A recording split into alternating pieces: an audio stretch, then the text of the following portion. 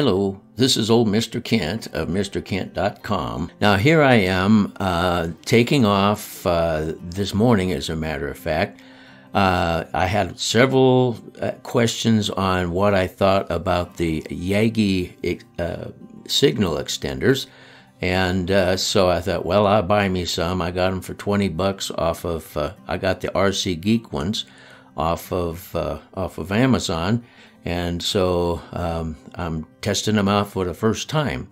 And I'm going to just go up to 100 feet and see how it compares to other flights I've made at 100 feet. And usually I stay at low altitudes when I run a test, because I normally fly at low altitudes, and I just want to know the difference between the two.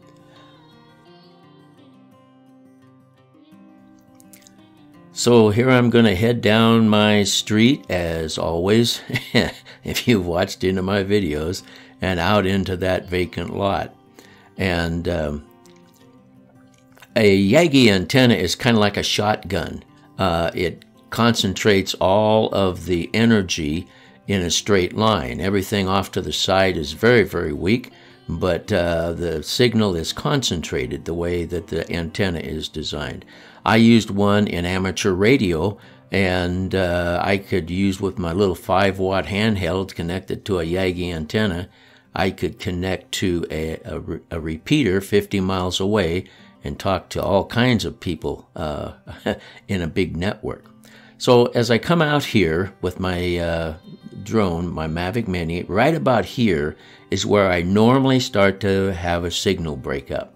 So at this point in time, I can say definitely the Yagi signal extenders are actually working. They actually boost the signal because they concentrate it. Like I say, it's like a shotgun headed out the other direction. Only problem is the guy at the other end still has this. If he's using a regular antenna like our drone is, okay, now watch what's going on here.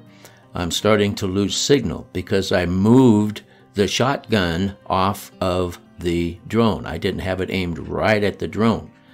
And so I still have contact with the drone, but it's beginning to be really marginal, because if I just move the shotgun a little bit, then the drone doesn't have any signal from the controller.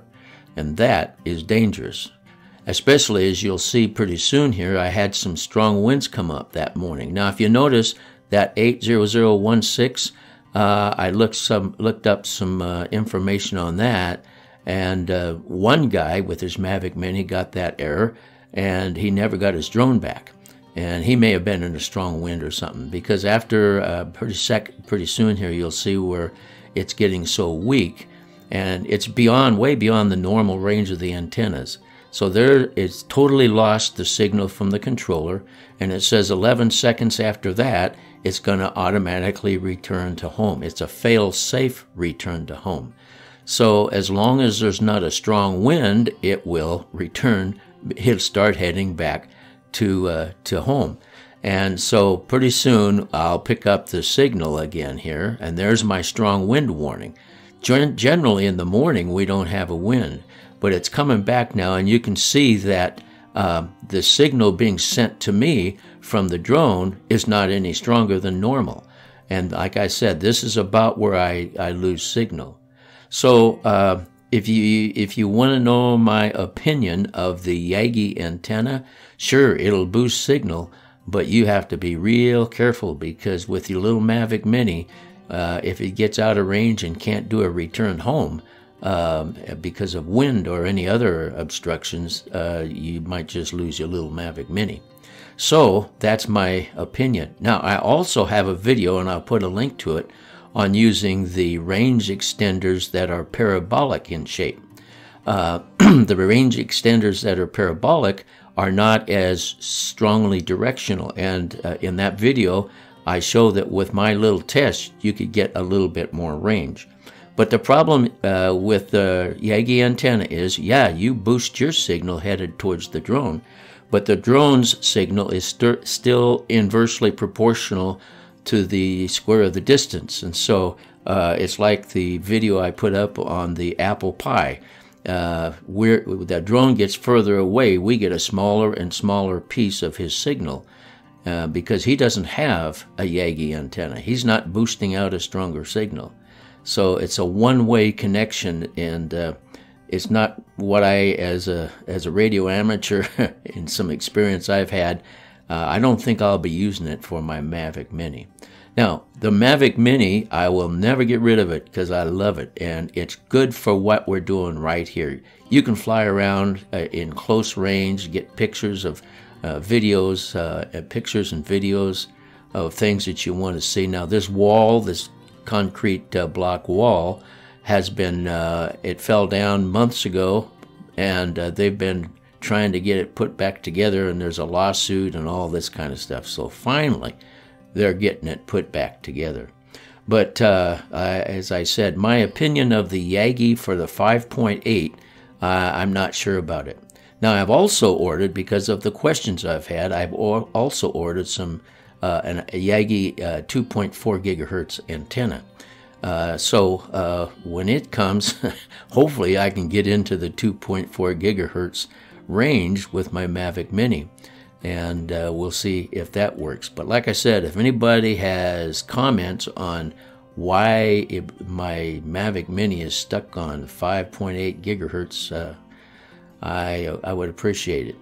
I know one other person commented to me about his having troubles. So the Mavic Mini is a great drone, and it's maybe a couple steps above a toy, but compared to the Mavic 2 or the Mavic Air 2, it's not in the same class. So don't expect your Mavic Mini to be used for long-range flights, because that's not what it's designed for. It's designed so you don't have to have it registered with the FAA, which means they had to leave out a lot of extra things that the other drones have. So as I head back home with my Yagi antennas connected up, everything's working fine because I'm not way out of range.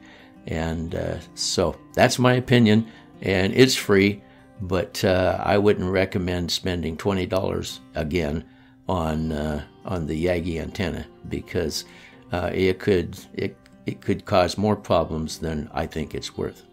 So I want to thank you for watching, and God bless.